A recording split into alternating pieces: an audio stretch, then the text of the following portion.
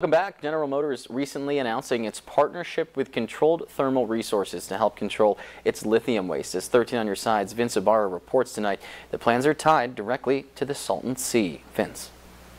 This new partnership is not only big news for the electric car industry, but for the Imperial Valley as well.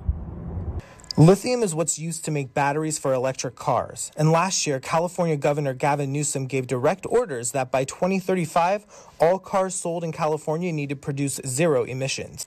According to Assemblymember Eduardo Garcia, the Salton Sea is one of the world's largest sources for lithium.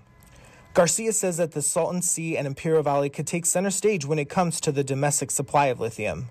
Rod Colwell, the chief officer and director of Controlled Thermal Resources, says that this new partnership will create new job opportunities. And our project alone will employ, including construction jobs, just under 2,000 jobs fully developed.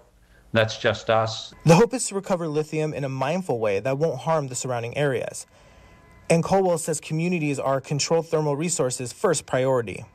According to General Motors, the project of extracting lithium is expected to start sometime in 2024. This is something Luis Olmedo, an executive at Comito Civico, is eager to see happen. The community has to be involved. We can't just let a few people make decisions for this valley because it's not going to turn out the way the community expects. He encourages the residents in the Imperial Valley to get involved. This really could be a good opportunity for the Imperial Valley, for the country. We certainly want to be leaders in California when it comes to climate policy. Olmedo says that he hopes this new project will directly benefit the Imperial Valley with things like resource centers, better schooling, and more.